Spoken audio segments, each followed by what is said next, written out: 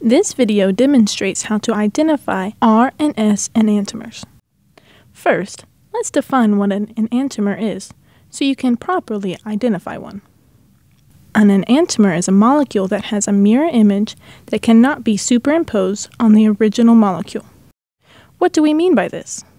Let's look at 3 different molecules. The first molecule has 3 identical substituents. We are able to move the mirror image molecule to achieve the exact orientation as the original molecule. The second molecule has 2 identical substituents. We can still move the mirror image to the exact orientation as the original. The third molecule is a chiral molecule. It has 4 uniquely different substituents attached to the central carbon. For this molecule, there is no way that we can turn the mirror image to achieve the exact orientation as the original.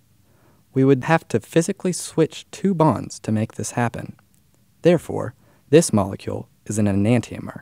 Because this carbon is chiral, meaning it has 4 unique substituents, there are 2 associated stereoisomers with this molecule. It is important to distinguish between these 2 stereoisomers. We use a system to categorize enantiomers as R or S. If you find this confusing, think about enantiomers as the left hand and a right hand. Place your left hand over your right hand with both palms facing down and line up your fingers. You can't. Your thumbs will be on opposite sides. This is because your hands are mirror images. They're not identical. By the same notion, R and S enantiomers are mirror images. They are very closely related and have the same substituents, but they are uniquely different in how the substituents are arranged around the central carbon.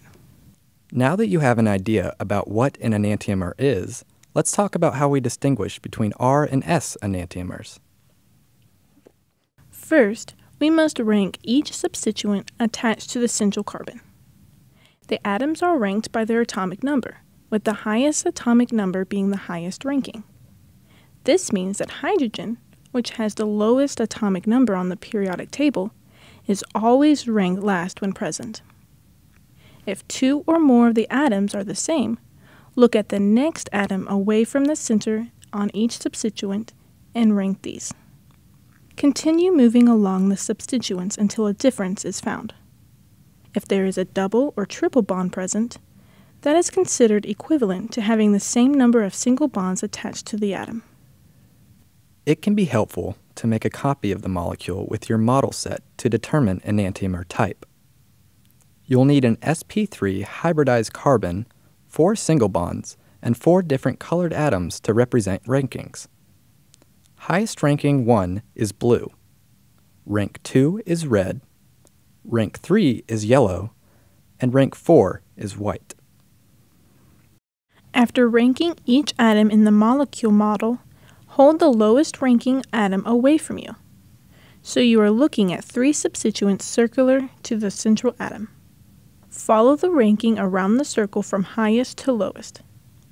Using your finger, trace a path from the first ranked substituent, blue, through the second, red, to the third, yellow. If you trace in a clockwise motion, this is an R enantiomer.